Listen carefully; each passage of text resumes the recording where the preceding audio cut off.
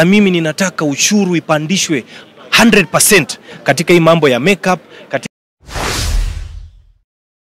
It's a good feeling to be here to witness opening of the National Assembly under the leadership of His Excellency President William Samoei Ruto. Some of us, you know, we come from the Kenya Kwanza Coalition. We had a very tough campaign. We had a promise to the people of Kenya. We discussed a lot about the Hustler Fund. The President addressed the Hustlers Fund, and we are looking forward to a good economy in the coming days. And I believe that with his leadership, everything is going to be in control, and the economy is going to take full uphill stand. Maybe you can highlight from His Excellency's speech, maybe what is the key points, maybe Mesema? Well, it's a super speech. The President spoke very well. He spoke very briefly though. It has never happened in the history. Many presidents before, as you are aware, they always have long speeches.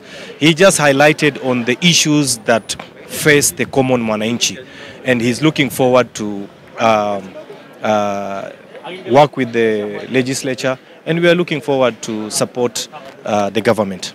Mheshimiwa, you mentioned, you spoke about the Hustler Fund. Hebu muongeleshe ule hustler yako pale nje. Jana tumeona rais ameweza kutangaza kushirikiana na mashirika ya mabenki, Safaricom, wameweza kupunguza ada labda ile mikopo ya simu. Muongeleshe ule mwananchi wako pale kwenye constituency ambaye ataweza kufaidika na mambo kama haya.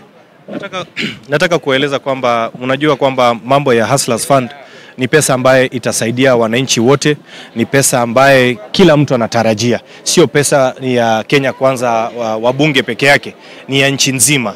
Wale ambao walimchagua William Ruto na wale ambao hawakumchagua watakuwa miongoni mwa wale ambao watafaidika, kwa sababu hizo pesa zitapelekwa mashinani. Na mnajua vile kazi ya CDF inafanya, and I am sure hii pesa ya Hustlers Fund itafanya vizuri zaidi na itaweza kusaidia kuondoa umaskini katika taifa hili letu la Kenya.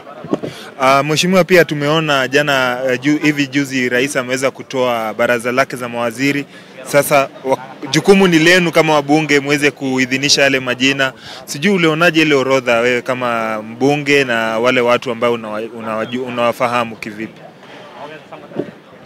Orodha ambayo ilipeanwa na rais, wale ambao aliwapendekeza wachaguliwe kama viongozi katika cabinet, mimi niko na imani na wao. Wengi wao ninawajua, wamekuwa wakifanya kazi katika sekta mbalimbali ya uongozi. So I have a lot of confidence in that leadership, and I can assure you kwamba wale ambao wamekuwa nominated, tunaongojea tukirudi katika bunge tutawapitisha bila wasiwasi yoyote. Sasa ujumbe wa mwisho tu labda ukianza sasa bunge limeanza vikao vyake rasmi, ujumbe wa mwisho kwa wananchi. Wananchi nataka kuambia kwamba wawe tu na matarajio. Mambo ni mengi na nina imani kwamba yale ambaye manifesto ya Kenya Kwanza ilisema, mambo ya Big Four agenda, mambo ya NHIF kuroll out ili kila Mkenya apate bima ya matibabu na mambo mengi, na hii mambo ya housing project ya low cost housing, nina imani kwamba mambo yatakuwa chonjo shwari kabisa 100% katika uongozi wa William Samoei Ruto.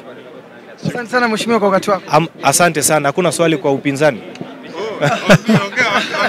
Ninawauliza watu wa upinzani, watu ya Azimio, mko wapi na makelele mingi mnakuwa mnapiga mnatusumbua?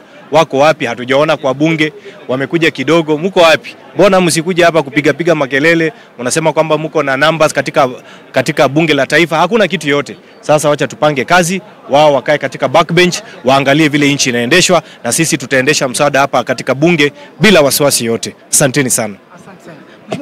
Mheshimiwa, tuliona pale awali uliweza kutoa post ukasema kuna bili yako special ambao utaweza kuipitisha. Ungependekeza ile ya makeup? Yes, makeup kit, vitu za wanadada waongeze tax kidogo. Inafaa it's time to go natural.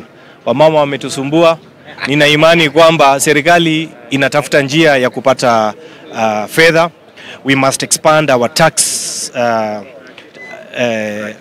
target, na niko na imani kwa sababu hawa madada ndio wanatumia hizo vitu, na mimi ninataka ushuru ipandishwe 100% katika hii mambo ya makeup, katika hii mambo ya hii vitu za vipodozi, sijui wig. Hii watu wametusumbua sana.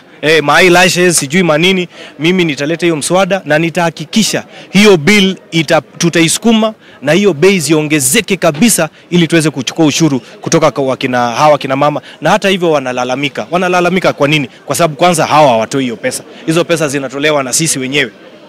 Bwana, waongoje hiyo maneno nitaileta hapa na tutahakikisha the issue of the taxation about hizo mambo ya makeup. By friend, wamama wako na shida katika taifa hili la Kenya.